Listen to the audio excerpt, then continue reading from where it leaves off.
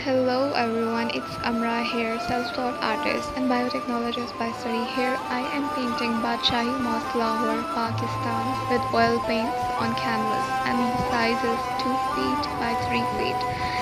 This is speed of painting tutorial for you people, and if you people want to learn from me, then just wait a little bit. I will soon be launching my online course where you can learn my tricks and all the steps with detailed explanation. And these oil colors I have applied along with the enamel paints. I made the base with enamel paints, and upon them I applied oil colors.